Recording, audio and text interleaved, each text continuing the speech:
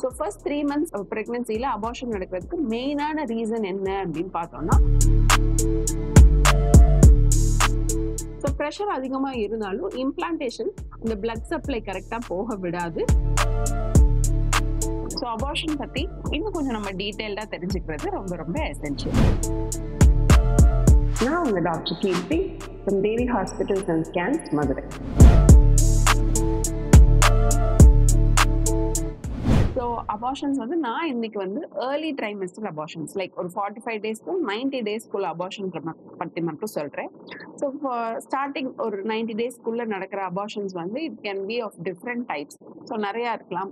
இதர் மிஸ்ட் அபார்ஷனாக இருக்கலாம், கம்ப்ளீட்டாகவே அது வந்துட்டு அது கம்ப்ளீட் அபார்ஷன், கொஞ்சம் வந்துட்டு வராமல் இருந்தால் அது இன்கம்ப்ளீட் அபார்ஷன், இல்லை செப்டிக் அபார்ஷன் லைக் ஒரு இன்ஃபெக்ஷன் கீழே இருந்துச்சு, ஏதோ ஒரு மாத்திரை எடுத்து அபார்ஷன் ஆயிடுச்சு அப்படின்னா செப்டிக் அபார்ஷன் ஆயிடலாம். இல்லை பிளைட்டட் ஓவம் லைக் அவ வந்திருக்கும் ஆனால் அதில் வந்து குழந்தையோட துடிப்பே இல்லாமல் இருக்கு அப்படின்னு சொல்லுவாங்க. ஸோ அந்த மாதிரி பிளைட்டட் ஓவம் அபார்ஷன்ஸாக இருக்கலாம். ஸோ இது எல்லாமே வந்து ஃபர்ஸ்ட் 3 months ஆஃப் ப்ரெக்னன்சியில் ரொம்ப ரொம்ப காமன். ஸோ இன்சிடென்ட்ஸ் அப்படின்றது பார்த்தோம் அப்படின்னா வந்து 1 in 10 அளவுக்கு இன்னைக்கு அபார்ஷன்ஸ் வந்து இன்க்ரீஸ் ஆகிட்டே இருக்கு. ஸோ இதுக்கு நிறைய ரீசன்ஸ் இருக்கு. So first 3 months of ப்ரெக்னன்சியில் abortion நடக்கிறதுக்கு மெயினான ரீசன் என்ன அப்படின்னு பார்த்தோம்னா குரோமோசோமல் அனாமலிஸ். ஸோ குரோமோசோம்னா என்ன அப்படின்னு பார்த்தோம்னா, நம்ம யூஸ்வலாகவே ஒரு கரு உருவாகிறப்போ அம்மா கிட்ட இருந்து ஒரு 23 குரோமோசோம்ஸ், உங்க அப்பா கிட்ட இருந்து ஒரு 23 குரோமோசோம்ஸ் ஜாயின் ஆகி தான் ஒரு பேபி டெவலப் ஆகும். ஸோ இந்த 23 குரோமோசோம்ஸ்ல ஏதாவது அப்நார்மாலிட்டி இருக்கா அப்படின்னு பார்க்குற டெஸ்ட் பேர் தான் கேரியோடைப்பிங் அப்படின்னு சொல்றோம். ஸோ இந்த கேரியோடைப்பிங் பண்ணி நம்ம எதுவும் குரோமோசோமல் அனாமலிஸ் இருக்கா அப்படின்னு கண்டுபிடிச்சிக்கலாம். ஸோ இதை வந்து லைவ் டிஷ்யூஸ்ல பார்த்துக்கிட்டோம் அப்படின்னா அது இன்னுமே ரிலையபிளா இருக்கும். ஸோ இந்த குரோமோசோமல் அனாமலிஸ் ஏன் நான் இவ்வளோ ஸ்பெசிஃபிக்காக சொல்றேன்னா, almost 95 to 94% of first trimester லாஸோட காரணம் வந்து இந்த குரோமோசோமல் அனாமலிஸ் மட்டுமே தான். ஸோ இந்த குரோமோசோமல் அனாமலிஸ் அடுத்தடுத்த ப்ரெக்னன்சிஸ்லயும் மிஸ்கேரேஜஸ் காஸ் பண்ணலாம். ஸோ அப்படின்றப்போ நம்ம இந்த ப்ரெக்னன்சியில லாஸ் ஆகிற அந்த ஃபீட்டல் டிஷ்யூவை எடுத்து ஸோ ஒரு கேரியோடைப்பிங் டெஸ்ட்டுக்கு கொடுக்குறப்போ அந்த குரோமோசோமல் அனாமலிஸ் எதுவும் இருக்கான்னு டிடெக்ட் பண்ணிட்டோம்னா அதுக்கு உண்டான என்ன ஸ்பெசிஃபிக் ட்ரீட்மெண்ட்டோ அதை நம்ம அதுக்கு லைக் அந்த காசுக்கு நம்ம ட்ரீட் பண்ணி போறப்போ மிஸ்கேரேஜஸை அவாய்ட் பண்ணிக்கலாம்.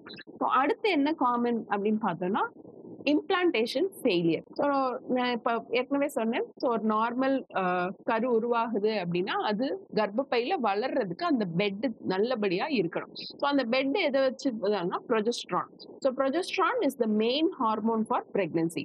அந்த ப்ரொஜெஸ்ட்ரான் டிஃபிஷியன்சி இருக்கு அப்படின்னா நம்மளுக்கு இம்ப்ளான்டேஷன் ஃபெயிலியர் ஆகி அது மிஸ்கேரேஜாவோ அபார்ஷனாவோ ப்ளீடிங்கா ஆகிடலாம். ஸோ ப்ரொஜெஸ்ட்ரான் லெவல்ஸ் வந்து நார்மலா இருக்கா அப்படின்னு பார்த்துக்கணும். இன்னொன்று தான் வந்து நம்ம அன்ஐடென்டிஃபையபிள் காஸ், ஏன்னே தெரியல பட் மிஸ்கேரேஜஸ் ஆகலாம், அல்லது இன்ஃபெக்ஷன்ஸ்னாலையும் மிஸ்கேரேஜஸ் ஆகலாம். ஸோ இன்ஃபெக்ஷன் வந்து இந்த டார்ச் பேனல் டெஸ்ட் அப்படின்னு சொல்லுவாங்க. ஸோ அதில் வந்து ஒரு 5 group ஆஃப் ஆர்கானிசம்ஸ் நம்ம டெஸ்ட் பண்ணி பார்ப்போம். பட் ஒன்ஸ் ஒரு ஆர்கானிசம்னால இன்ஃபெக்ட் ஆயிடுச்சுன்னா அதோட ஆன்டிபாடிஸே நம்ம அடுத்தடுத்து அதை வர விடாம நம்மள ப்ரொடெக்ட் பண்ணிக்கும். ஸோ ஒரு வாட்டி டார்ச்ல வந்து பாசிட்டிவ் ஆயிடுச்சு அப்படின்னா அந்த இன்ஃபெக்ஷன் வந்து நம்மளுக்கு ரீஇன்ஃபெக்ஷன் வராது. பட் அது வந்து இன்ஃபெக்டிவ் காஸா இருக்கு அப்படின்னா இப்போ ரெக்கரண்ட் அபார்ஷன்ஸ் வந்து மோஸ்டா வந்து இருக்காது அப்படின்றத நம்ம தெரிஞ்சுக்கலாம். பட் குரோமோசோமல் அனாமலிஸ் இருக்குதா ரெக்கரண்ட் அபார்ஷன்ஸ் வர்றதுக்கு அதிகப்படியான வாய்ப்புகள் இருக்கு. ஸோ ஒரு அபார்ஷன் ஆகுது அப்படின்னா நம்மளுக்கு மோஸ்ட் காமன் சிம்டம்ஸ் என்ன இருக்கும் அப்படின்னா அப்டாமினல் கிராம்பி பெயின்ஸ் இருக்கலாம் அண்ட் ப்ளீடிங். ஸோ ப்ளீடிங் வந்து ஸ்பாட்டிங்காகவும் இருக்கலாம், இல்லை ஹெவி ஒரு மைல்டு ப்ளீடிங்காகவும் இருக்கலாம். ஸோ ஸ்பாட்டிங் அப்படின்னா என்னன்னா குட்டி குட்டியாக ட்ராப்பாக வருது, அட்லீஸ்ட் லைக் யூரின் போகிறப்போ இல்லை ஒரு ட்ராவல் முடிஞ்ச ஒரு லைக் ஒரு ஹெவி ஒர்க் பண்ணதுக்கப்புறம் ஒரு மைல்டு ஸ்பாட்டிங் ஒரு குட்டியாக ட்ராப்ஸ் மட்டும்தான் வருது அந்த மாதிரி இருக்கலாம். இல்லை ஃப்ரெஷ் ப்ளீடிங்காகவே வந்துடலாம். It can either B mild R periods மாதிரியே ஹெவி ப்ளீடிங்காகவும் வந்துடலாம். ஸோ நீங்கள் எப்போ டாக்டர் கிட்ட போகணும் அப்படின்னா இந்த சிம்டம்ஸ் எதுனாலும் இருக்கு அப்படின்னா உடனே நீங்கள் போய் ஒரு கன்சல்டன்ட்டை பார்த்துக்கிறது பெட்டர் ஆப்ஷனாக இருக்கும். ஸோ ஃபர்ஸ்ட் போகணுன்னு அவங்க பார்க்குறது ஸ்கேன் ஆப்ஷனாக தான் இருக்கும். ஸோ ஸ்கேனில் வந்து நம்மளுக்கு எஃப்ஹெச் இருக்கா, குழந்தையோட துடிப்பு இருக்கா, சாக் வந்து ரெகுலராக இருக்கா அப்படின்றது தான் ஃபர்ஸ்ட் நம்ம பார்ப்போம். ஸோ எஃப்ஹெச் நல்லா இருக்கு, குழந்தை துடிப்பு நல்லா இருக்கு, சாக் ரெகுலரா இருக்கு, வேற ஒன்றும் லைக் ஒரு சின்ன ரத்த கசிவு தான் அந்த மாதிரிலாம் இருக்குன்னா பெட் ரெஸ்ட் இது பண்ணிட்டு, இல்ல ஹார்மோன் சப்போர்ட்னால கம்மியா இருக்குன்னா ஒரு ஹார்மோன் சப்போர்ட் போட்டு நம்ம சரி பண்ணிக்கலாம்.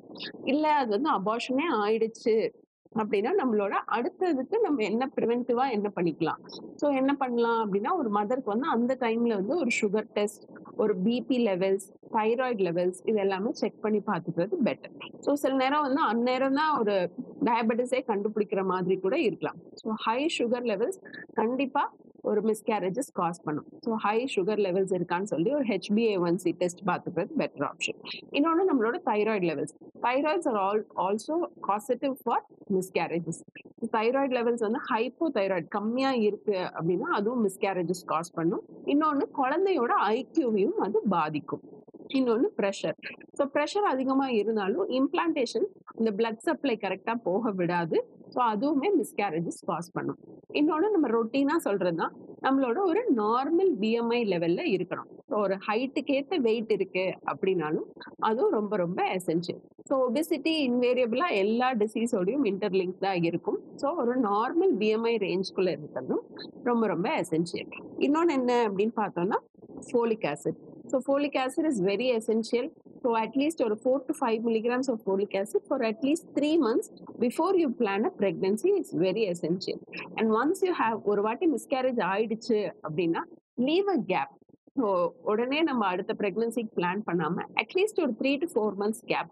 ஸோ தட் அந்த யூட்ரஸ் வந்து திரும்பி செட்டில் ஆகி பிளட் ஃப்ளோ எல்லாமே நார்மலைஸ் ஆகி ஒரு இன்ஃபெக்டிவ் ஃபோக்கஸ் எதுவும் இருந்துச்சுன்னா அதுவும் செட்டில் ஆகி so it all tax some 3 to 4 months. So அந்த 3 to 4 months கேப் விட்டுட்டு அடுத்த ப்ரெக்னன்சி பிளான் பண்ணிக்கிறது கண்டிப்பாக ஒரு பெட்டர் ஆப்ஷனாக இருக்கும். So miscarriages abortions R heavy. It will take time. ஒரு சைக்கலாஜிக்கல் சப்போர்ட்டும் தேவை. ஒரு கவுன்சிலிங் செஷன் கூட அடுத்து நீங்க போகலாம். அடுத்து போயிட்டு but miscarriage abortion is not the destiny. அதே வந்து கடைசி கிடையாது. 2-3 அபார்ஷன் ஆனாலும் நம்மளுக்கு என்ன காஸ் அப்படின்னு பார்த்துட்டு அதை கரெக்டாக ட்ரீட் பண்ணிட்டு அடுத்த ப்ரெக்னன்சி பிளான் பண்ணிக்கிறது எப்போதுமே நல்லது. So have a happy pregnancy.